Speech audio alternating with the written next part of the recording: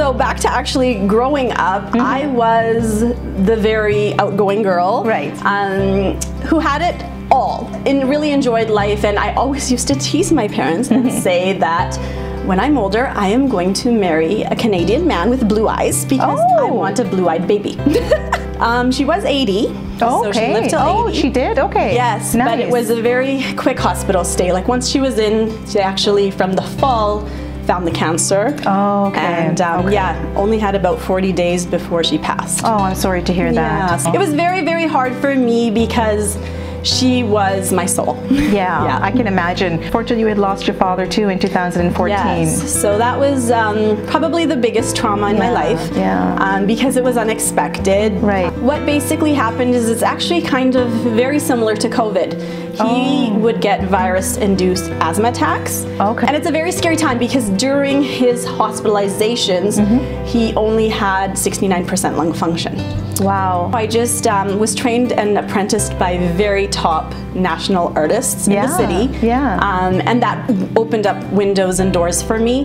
I had an amazing teacher who introduced me to the hair and makeup world. Oh, wow. So I went on to go to the United Kingdom and do hair, makeup, and henna classes. So I was director in charge of grad hair and makeup. Oh, great. For all the schools that Jocelyn contracted nationally. Hello, Sat Sri Akal, Namaste, Adab. Friends, I'm Sharon Ali, and you're watching Hunny Walia Shows. In today's episode of Through the Eyes of a Woman, we have with us Zahra. Zahra is a makeup artist and an image consultant, and also a hairstylist. Zahra, welcome to our show. Thank you for having me. So Zahra, tell us a little bit about yourself, where you grew up, where you were born, what your childhood was like. I was born and raised in Edmonton. Okay. So I had a very great childhood here. Was very happy my parents migrated here. Okay. And I have 3 brothers. So we're all very close and we were on the south side. No complaints. Life was good. That's great. That's great. So as a child growing up, were you kind of like a really outgoing person, more laid back, or? No, definitely outgoing. I was the only girl. Oh, okay. So no one wanted to play with me. The boys were always playing together and I was kind of left behind.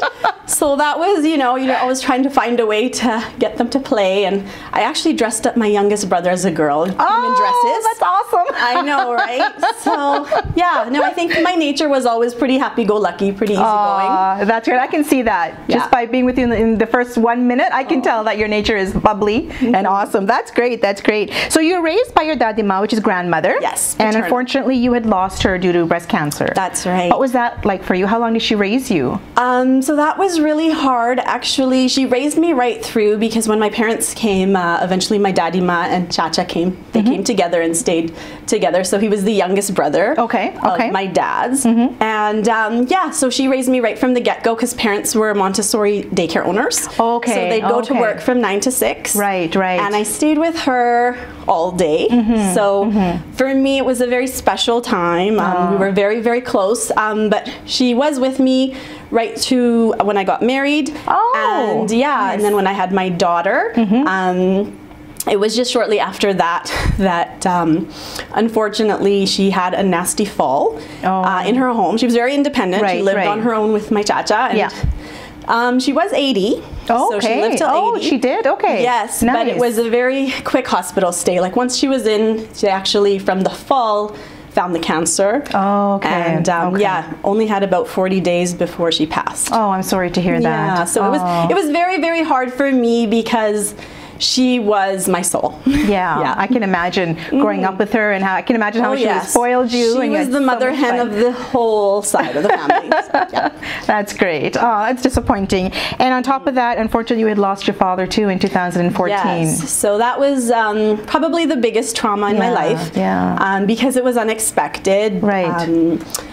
Dad was healthy and fine 1 year away from retirement and basically just didn't wake up that morning. Oh my goodness. Yeah, so he was 64 and you know when someone passes unexpectedly. That's the shock, the worst shock is when that happens. It's groundbreaking and same thing, he was the oldest son. So coping with that and trying to get through that was very, very hard. And I can imagine. Of course, only girl, so very, very close to dad. Daddy's girl. Yeah. Oh, I'm sorry to hear that too. So So you went on, you got married. You've been married almost 19 years now. You have 2 children. Yes, how did you and your wow, time goes fast, I'm telling you. It does. How did you and your husband meet? So actually, that's a funny story. So back to actually growing up, I was the very outgoing girl, right?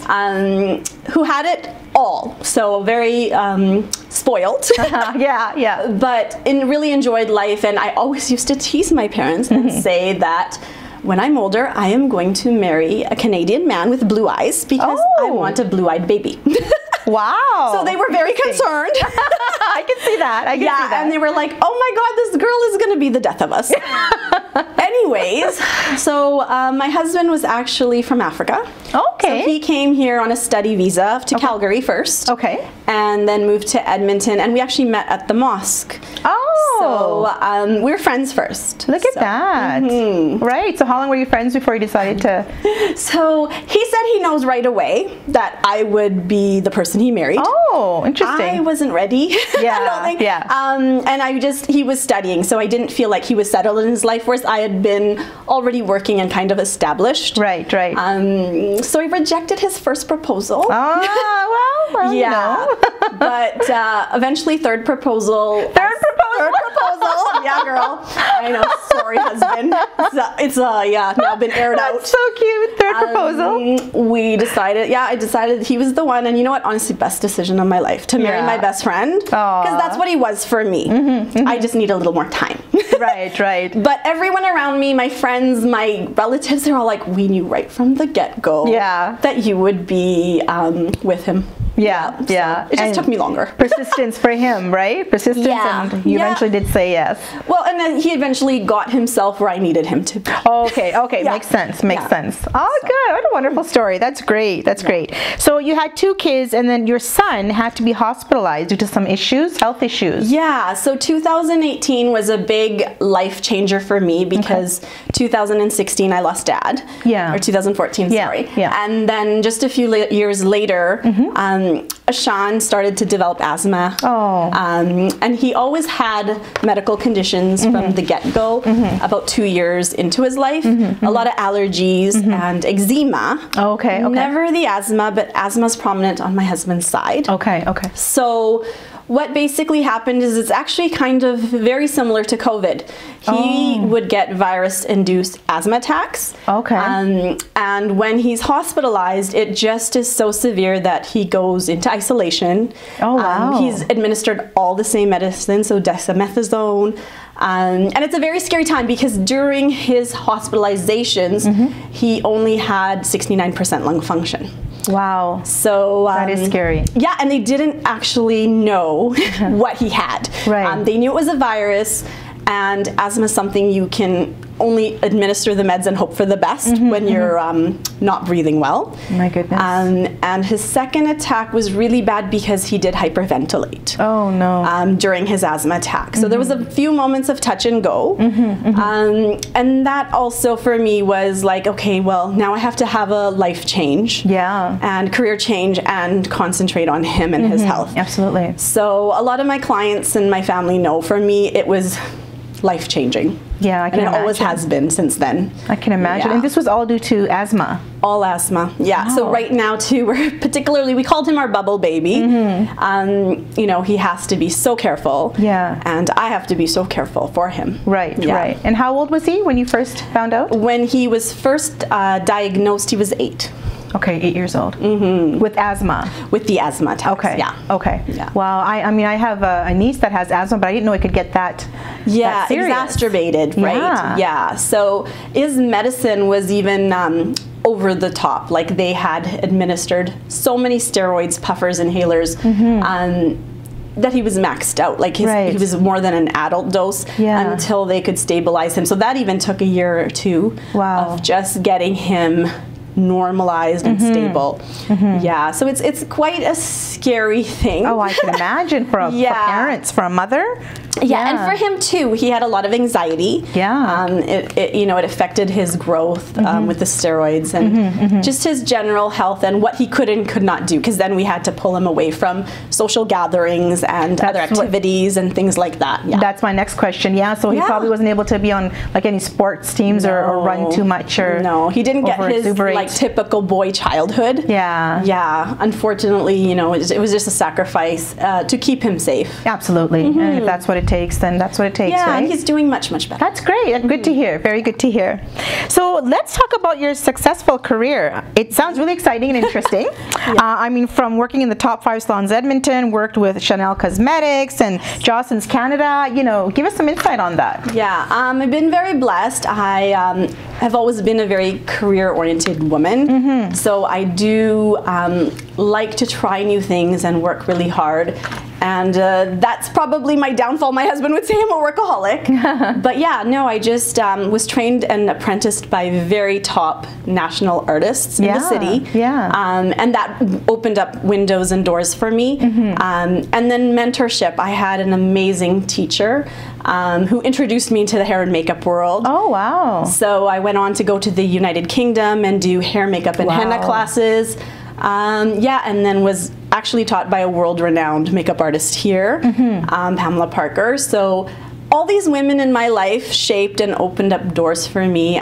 Working for Chanel was very, very nice, but that's actually when I decided to do more of a retail 9-to-5 job. Because it was more just cosmetics. But it was very, very nice. I enjoyed it. We, in the cosmetic world and department, you make your own circle of friends. You're like a little family. Right. I learned a lot there and was able to also grow within Chanel. That's great. So with Chanel, where was that? Was that in like a mall you were doing that for? In Southgate. In Southgate Mall. Yeah. Okay, and how long did you work? 13 years. Wow, that's a long time. Long time. So I was kind of the senior makeup artist, so I was actually certified by Chanel. So they would fly us to some schools and we'd get jewelry, makeup incentives when you work with them for that long, which was very, very nice. But I mean, it's the brand, right? It's the glamour with the label as well. Absolutely. So you said you did your training in UK. So what kind of training was it? For the makeup artist training that you did there? So I did hair, makeup, and Mendi. At that time, I was actually trying to focus on bridal. So when I was just coming out of school, there wasn't a lot of artists, especially private artists, that could come to your house and do that service, but I was doing that. So I wanted to kind of broaden my skills. So I was trained by Joshiv Beauty, who at the time was the world's fastest henna artist. I've heard of them. So that was actually quite an experience because she was very, very strict. She made me cry. She was Dior trained. Wow. Yes, and I went for master classes at her house, but she worked you to the bone. Really? Yes, and so my time with her was very actually challenging because I had to learn a lot in a short time span, and we worked from like 6 a.m. to 6 p.m. Oh my goodness, wow. One-on-one classes. But I learned so much and have so much respect for someone like that. And I did do actually, there's an institute called Carlton Institute in the UK. I did a Mendi course there. I just decided Mendi wasn't my thing though. After taking the courses, I was more in the arts of hair and makeup. So what made you go that journey, go that path of hair and makeup? Is it something you've always wanted to do as a child, or you kind of grew up with this, or what? My mom actually, besides being a Montessori teacher, did do hair and was a stylist on the side, and she always had hairstyles in my hair. So all my school pictures, grad pictures, I had quite the hairstyles. Great hair. I had some that I kind of regret now. You do Zulu knots and so it was quite playful. But I actually thought I'd be a psychologist. So I graduated with a scholarship, but also with honors. So the scholarship was to go to Marvell College to do hair. Nice. And I took SYU in the summer youth university, which I don't know if they still offer it, but I recommend to every girl if there's an opportunity, because you get to go and do a mock university. So I did mock university for psychology, mythology, philosophy, and as much as it was interesting, it wasn't the life for me. I wanted to be hands-on out there.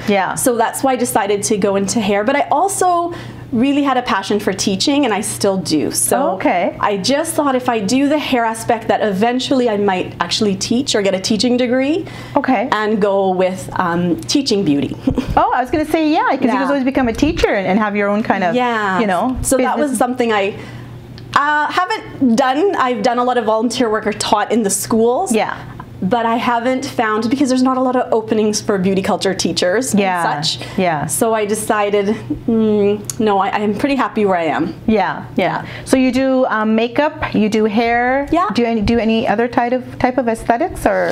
I'm fully trained and certified as an esthetician, but not for me. Yeah. Mainly in aesthetics, I was like, that's to me like more grooming and very like personal. And I just, no, I like the arts. I like, you know, the painting and the sculpting and things like that. That's great. That's great. So you did some work with Chan Modeling too? Yes, I did. So back in the day, they would do a lot of photo shoots, especially for upcoming portfolios and models. So that time too was a lot of self-contract work. So we would go in as a makeup artist and basically get them ready for their photo shoots. So that was also a nice opportunity. Every kind of exposure you had built up your portfolio. And working on all skin colors and types, that was really important. And Jostin's the same. Yeah. Oh, that's great. Jostin's, I know, is mostly for schools, right? Yes. So I was director in charge of grad hair and makeup. Oh, great. For all the schools that Jostin contracted nationally. Wow. So that was a lot of fun. Yes. So we traveled a lot, and that was the time when there was no digital or editing. So we were touching thousands of students, men and women, and getting them photo ready. Wow. And then we started to do some universities. So I did do the university out in Guelph. So I had to go to Guelph for about 6 weeks. Wow. Did all the university photos. But eventually the world became high tech. Yeah. So there was digital editing, right? Right. So unfortunately, that took over my job. Yeah. Yeah. Wow. So you've traveled a lot too, haven't you? To a lot of countries and cities too. Yes. So where have you traveled, and was it mainly for the hair and makeup, or? No, actually. I mean, I've loved to always travel. My first big trip was to Egypt for grad. Oh, wow. Nice. Iman, Jordan, and Egypt. That was actually a mosque trip. So we went with a group of community, which was amazing. But after that, I just loved to travel. So actually, the travel, once we had my son and he had the eczema, it was just recommended that heat and humidity helps his skin. Oh, so it was a medical thing, but we've been everywhere: Jamaica, Cuba, Greece, Italy, France,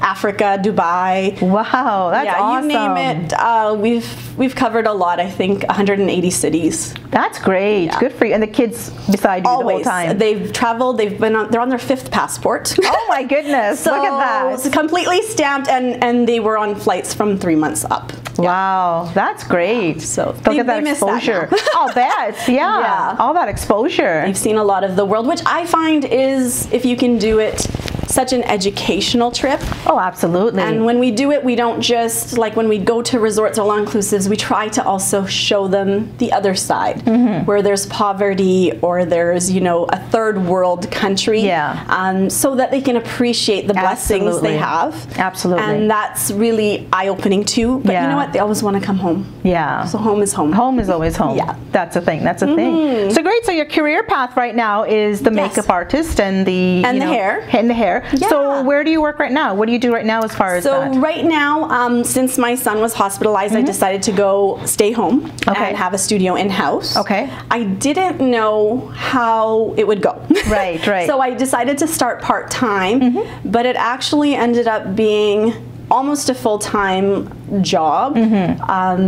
Again, I like to excel in everything I do, so I really enjoyed opening up a business and taking on clients at home and then having my son close by. Yeah. So that if he needed something or he had a lot of appointments, that I was there for him. Yeah, exactly. So I'm home doing clients pretty much part-time right now with COVID, and then I hired Hamana from Hamana Artistry. Oh, okay. So she apprenticed with me, so that was my first apprentice. Oh, okay, great. Which again is teaching, right? So it's that teaching concept. Good for you. Yeah. So she works side by side with me, and I've really enjoyed it and found like it's a good fit for me. Yeah, I've done a lot, I've worked a lot. This is me semi-retiring. Right, right. Cutting back, actually, because a lot of people say, well, you're now ready to do more. Yeah. You've done a lot, why don't you use that experience? But for me, I'm very fulfilled. I got to do a lot of what I wanted to do, and right now I'm focusing on family. And I was just going to say, yeah, your son, I think, kind of needs you right now, which is, you know, it's a big step that you have to take, but in this case, you have no choice. He's obviously more important than anything else, right? Absolutely. So does he need constant, like, not supervision, but care kind of thing, or? Not really. I mean, in the beginning, there was a lot of, like I said, medication. Yeah. So, and a lot of appointments from neurologists to cardiologist. Like, they were trying to figure out if there was actually any other underlying causes, which they didn't find, but a lot of investigative, right, kind of life. And so medically, no, he doesn't need any supervision or not, but in the beginning, he also was not aware of asthma. So for him, even having the asthma attack, he was like, well, sometimes when I'm out of breath, I thought that was normal. Oh, so he wouldn't know the difference. No, it was part of how he had lived. Yeah. So it was a lot of retraining him and keeping an eye on him and saying, do you feel a little wheezy today? Or do you need your puffer? And then getting him to be like, oh, if I take a puff, I feel better. Right. So we don't have to get to that 0 to 100 dire situation. Exactly. So it was more of that kind of transition time for him to learn that there's ways to kind of take care of himself. Yeah. Oh, that's good. Great, great to hear. So then right now, what are your, I know you've said that you're kind of content where you are, but eventually, like when the kids do get older and that, what is your, do you have any more other goals or aspirations to get further in what you're doing, or? That's a tough one, because before COVID, I think we had just thought, me and my husband were kind of close to actually retiring. Okay. We've cleared off anything we had to pay, and we're very comfortable with our life. Yes, great. So we were thinking in the next 5 years we'd be retiring and doing a lot of traveling. Yeah. So on our own, but now things have changed. So we'll have to reevaluate it. I don't know. I mean, life always brings opportunities. Absolutely. So I never say never. Yeah. Keeping the doors open, but at the same time, I've never played this role as like, I'm not a domestic person, and everyone will tell you that. I don't cook, or I'm not a homebody. Yeah. So adjusting to this and kind of enjoying it and taking it day by day. I just wanted to spend time with my mom, with my children, because the world can change so quickly, right? So we've seen with COVID, we've seen anything can happen within seconds. Yeah. So that's great. And like you said, things can come up later. You never know what's out there and what's going to hit you, right? What life has to offer and that sort of thing. So you've done some volunteer work with community as well. Yes. So tell us a little bit about that. Yeah. So I always have loved to give back, and like I said, I did a lot of volunteering, teaching in schools and beauty culture. I think it's really important to empower women and mentorship. So I did decide, same thing around the same time as my son got ill, that what am I going to do with my time? And what am I going to do with myself to feel fulfilled and to feel like I'm contributing? So I decided to do meal prep with our mosque, because they have every week elementary school religion classes. So me and my mom would prepare hot meals and go. We had a group. Yeah, so we had about 180 students, and we would hot meal prep, and I found that really nice to just kind of do something completely different. And commit myself. So for me, I mean, people might say, well, that's not a big deal, but to actually take away my Saturday, which is my busiest working day, and kind of not have that income and not have that busyness, but to say, you know what, I'm devoting this to something else. Was really important, and it was really fulfilling and rewarding. So hopefully we'll get to do that again someday. And then for me, big brothers, big sisters. When this happened to my son and he had anxiety, and we did some anxiety classes, and then just being a hairstylist and talking to children and women and seeing that is constant, like people don't feel supported. I decided, you know what, I think I've been through enough. I've had great mentors, I've had great opportunities. Let me do something to give back. So I took the classes to become a mentor, and I was so surprised, Sharon, because they say to you that when you're going to go be a mentor, first of all, it cuts down that person's chances of any kind of substance abuse or addiction in their life. Yes. Yeah. Right. Yep. So you're already hopefully going to help them get through something. And then on top, if you're going to be that support person and stop their journey from anything that's traumatic or substance abuse, I just thought, well, why wouldn't I do that? Yeah, why wouldn't I absolutely. give back? So I have been doing that for 2 years now. Okay. And through Big Brothers and Big Sisters? Yes. Okay, okay. So first it was, of course, in school, meeting every week. So I did in-school mentorship, which kind of fit my life. There's a lot of different ways to do mentorship. And then with COVID, we've gone online, but we're actually going back to in-person now, which I'm really excited about. Oh, that's great. Yeah. So you said you had to take some courses? Yeah, well, they do mentoring training. courses? Yes, okay, absolutely. Okay. So they, of course, do a very thorough background check. But they actually guide you and give you some lessons on how to coach and mentor. Okay. And you know, there's same thing. There's quite strict protocol between your mentor and your mentee, so that you're actually building a relationship. And there are structure and guidelines. So for me personally, we have a 20-20-20 rule. Right. So when I go into the school for I've got an hour with her every week, and we do 20 minutes academic time, 20 minutes of talk time, and then something she wants to do. Okay. So it's kind of that structure, right? So you're hopefully helping them in their schoolwork. You have time to talk about something personal, but then you're maybe doing an art and craft. Right. Or you're doing something fun. Yeah. Okay. No, I've heard a lot about, of course, Big Brother and Big Sisters. They're very big out there, but I never really knew how it kind of works. So are these, like, are they troubled kids, or are they kind of like just anybody? Or? Yeah, well, they can be just referred to Big Brothers and Big Sisters if they're having academic issues. Oh, okay, okay. But a lot of the kids are going to be from broken homes or from traumatic experiences. Okay, okay. A lot of the times the parents have,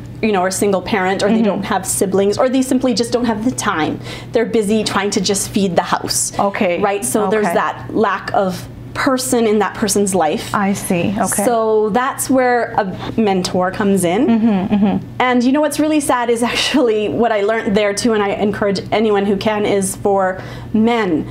There's so many boys that it was triple the amount of girls. Really? So they don't have enough men to actually fill all the want and need for the boys. So they actually started matching up ladies with boys. Before it would only be ladies with girls. Yeah, yeah. But because there's so much need. Yeah. So, and there's so many spectacular men who would be great mentors.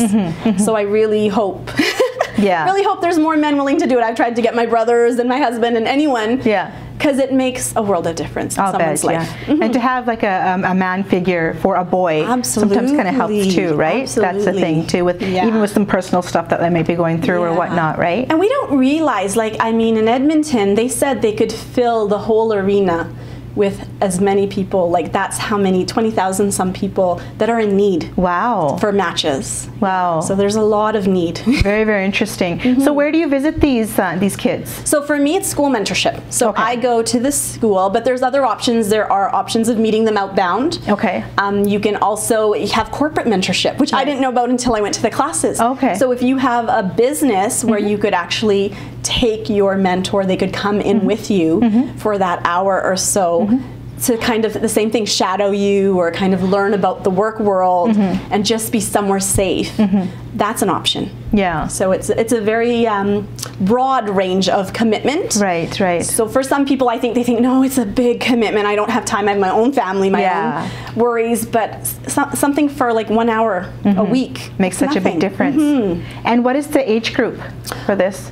As far as I know, it's basically elementary and up. Okay. Yeah. I don't know if it goes past 18. I don't think so. I think it's school age. Right, right. Yes. And actually, when you're taking your classes, what you learn is there's actually what they call kind of happy endings. Okay. Because as much as it's hard sometimes, if the match doesn't work out or if it's just time that child is moving or they're done with kind of that program, it's showing them that you had someone in your life, right, and maybe you had to let go, or maybe the relationship ended, but it ended in a good way. In a good way. Exactly. Okay. So that's really important. That must be such a great feeling too, to make a child feel better, or to, you know, just be there for somebody so they can speak to. And my kids are, at first they were kind of like, why do you need to, you know, give your attention to someone else? But now they think it's really cool, and I think they also, someday I'm going to do that. And that's what I want. That's what I want the world to see. And I think it's such a great example too for your children as well, right? Absolutely. To show them something like that, to help out as well. Well, that's great. That's great. Everything you're doing is wonderful. That's great. I see you're on track. You know what you want to do, and you're content. That's wonderful to hear. I am going to ask you some fun questions now. Let's do it. Just to get you to get to know you a little bit better. Sure. If you had the choice to do any celebrity's hair or makeup, who would it be? Oh, that's a good question. Who There's would quite a few out there. want to make over? I know, or who would I just want to see? You get to do their hair and makeup. Beyonce? Oh yeah. Yeah? She's so beautiful, and I just think to have her in my chair would be such an honor. Wow. But she has great features and great hair. Yeah. Yeah. Should be an easy one to It should do, be right? easy, yeah. Absolutely. What is your idea of a perfect date? Perfect date. I'm a very hopeless romantic. Oh yeah? Yeah, I think so. Even if it is a perfect date, it's definitely like beachy picnic, or I'm very foodie, so there has to be food. Feed me and I'm the happy girl. So cook for me, steak and wine, candles. All right, all the romantic. Anything pretty romantic. Ambiance, music, and food. Oh, there you go. Easy enough, easy enough. Do you see yourself as a follower or a leader? Leader. Leader from day one. Yeah, I don't follow, even with hair, I think, I don't follow trends. I don't need to follow anyone or anything. I think you need to be your own self. Originality. Yeah, right? And honor yourself. And honor we're yourself. all in different places in the world, so. Absolutely. Who inspires you? Who inspires me? Yes. Well, my daddy ma. Yes, absolutely. My mom. Yeah. My mom is a big part of my life, which everyone knows. So those two would probably be my inspirations, yeah. Right, would you be your mom and your daddy ma? I think so. Yeah, that's great. That's great. Okay, so if your house was on fire, and aside from your kids, you get to choose one thing to grab. I know. Yeah. What would it be? I'm head over heels in love with my, he's our new baby, our COVID baby. Oh, yes. You have a COVID baby too. So he's a toy poodle, 7 pounds. He's coming, man. I might even leave everyone else behind. As long as you get the puppy. As long as he's with me, I'm good. Yeah. So would you rather be an actor or a singer? Actress, definitely. Love to sing, but I'm not like you ladies with these beautiful voices and that can perform. But I can act. I did drama, did theater. I think as a hairstylist too, you're an actress all the time. Yeah, absolutely. That's great. I think it's a lot of fun being an actress too. I mean, to be a singer, you're in the background, you know, doing the background music and that. But to be an actor, you're in the front of the stage, in front of the camera, and people know you more in that. I think I would choose acting. Very glam. Too. Very glamorous. I like glam. Very glamorous. Do you prefer salty snacks or sweet? No salt. Sweet all the way. Really? Me and my husband, that's our problem. We have to hide the sweets from each other. Really? Oh my God. Both of you full-on sweet people, eh? Sweet. Okay, would you rather spend time at the beach or in the mountains? The beach. The beach, completely. Yes. Do you like cold or hot weather? I mean, like cold is going to the mountains and skiing, or would you rather be like but I guess beach for you? Beach, we're very tropical. Oh, okay. Try to visit every tropical country or every island we can. So right, which you have from what you've told us too. That's wonderful. Do you have any hidden talents? No, I don't think so. I think everything I put out there, I like to show my talents. I don't really hide any talents. I think if you didn't know anything about me, you might, actually, I guess it is a talent. I read cards. I read tarot cards. Oh, interesting. And I'm very empathetic, so I do a lot of meditation. Wow. I'm on a spiritual journey. That's really important to me. But yeah, I think, and I read cards for some of my clients. So now that I've said that, now everyone's going to want to read. But I was just thinking about that myself. Did you happen to bring your cards with you? No, but you can come over with a mask on and I will read your cards. Yes. That's awesome. That's awesome. If you had the chance to meet anyone in the world, who would it be? That's a tough one. I mean, I would love to meet, do they have to be alive? No. No. There's so many women that I like that are inspiring. Yeah. I watch The Crown and I'm in love with the Queen right now. Oh, yeah.